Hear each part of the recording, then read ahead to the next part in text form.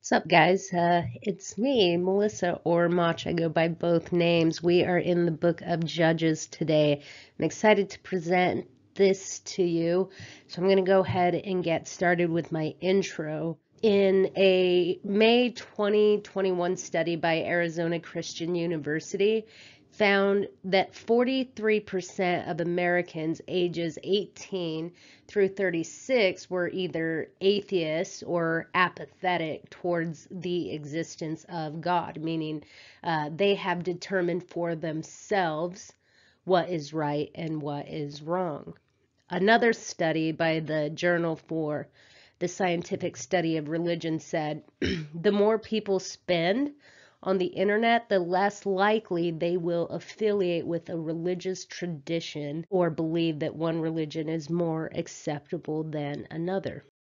What I'd like to say to you guys, rather than spending time searching the internet to explore religious ideas, we would all benefit much more by reading and studying the actual Word of God. That may sound ancient to you, but the information you're getting from this world may seem right, but its end is the way of death. For example, here's something interesting.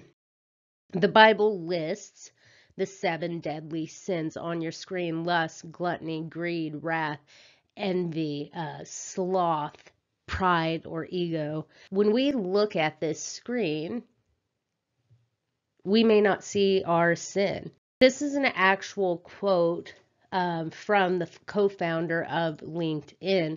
I'll go ahead and read it. It says, social networks do best when they tap into one of the 7 deadly sins, again said by co-founder of LinkedIn, Reid Hoffman. So let's go back to that list. Social media preys on one of these 7 deadly sins. If sin wasn't so much fun, no one would be doing it, right?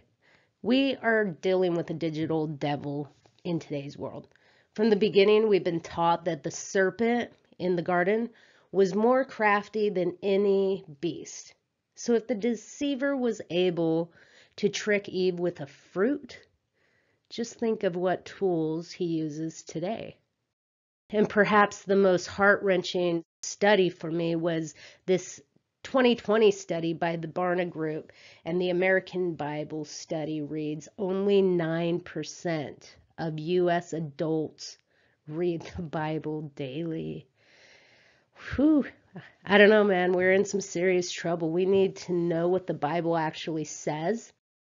And to be honest, as flattering as it is that you watch these presentations, it will not supplement God and His Word. We should be opening our Bible, reading His Word, and spending time with God in prayer. Our Bible is truly just a guidebook on human behavior. It's an operation manual. And most of us would agree that, yeah, it's unnecessary to believe in God in order to be a moral person, right? Or have good values. Most people would agree you don't need God to be a good person. Well, this book that we're going over today, the book of Judges, truly is going to show what a world looks like when we all do what we think is right in our own eyes.